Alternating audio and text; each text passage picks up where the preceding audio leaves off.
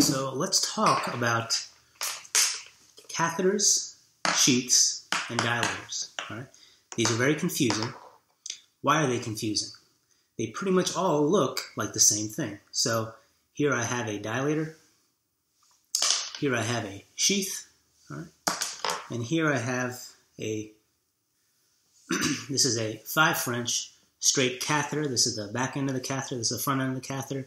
Catheter's a little curled up. I put it in my bag, but it's definitely a functioning vascular catheter. Right?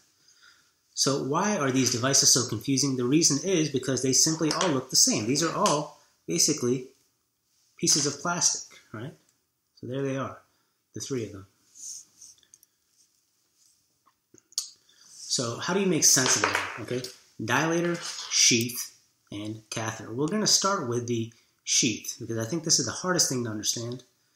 This is a 5 French vascular access sheath, right? It has a side arm here, right? And it has the dilator in it, and that's the blue portion.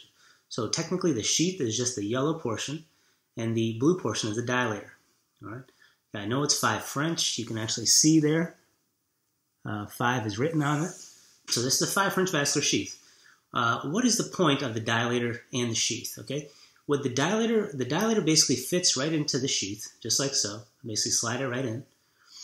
When this is together like this, it's in a good position now to be advanced into a blood vessel. Right? Usually we place this sheath, we actually do the majority of our interventions using this sheath, and we go through the right common femoral artery in the groin. Right? When you have the dilator with the sheath together like this, you see there's a nice taper here, and this is going to enter that vessel very smoothly. This is going to go in over wire. All right? So it's going to enter that vessel very smoothly with the dilator. All right? Now, once I'm in the blood vessel, if I leave the dilator in, you notice that I'm basically plugging up that hole of the sheath.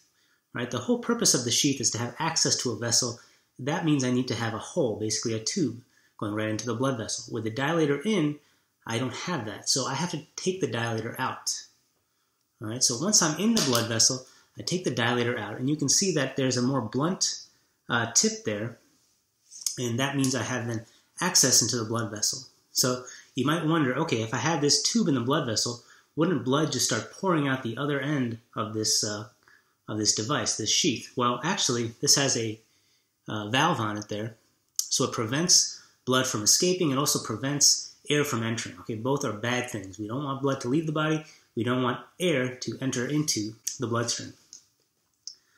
I said I had this 5 French catheter here. So this is that 5 French catheter. I'm going to show it up close. All right, this is the back end. This is just a lower lock fitting. You can't really see it, but it actually says 5 French on there. So again, if this is a 5 French sheath, okay, it should accept a 5 French catheter. Now, if you just notice, the diameters of these are different, okay, because the sheath is going to be rated for the diameter internally, what it can accept. Right? This makes it easier for us to know when we place a sheath what can actually go through it. And I'm just going to show you right now, without delaying anymore, basically this 5 French catheter is going to slide very easily through this 5 French sheath. Right? So there you go. So imagine this is in a blood vessel. I'm now advancing a catheter up through the sheath. I'm going through the right common femoral artery. I'm probably trying to access maybe the abdominal aorta. Maybe I'm trying to get to the celiac artery. Maybe I'm trying to get to the SMA for an intervention. Okay, I basically have a lot of options. Once I have that sheath, I can then thread my catheter.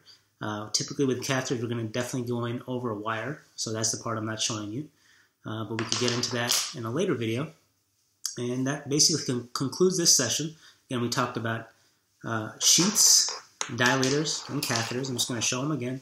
Here is the sheath. Here is the dilator for the sheath.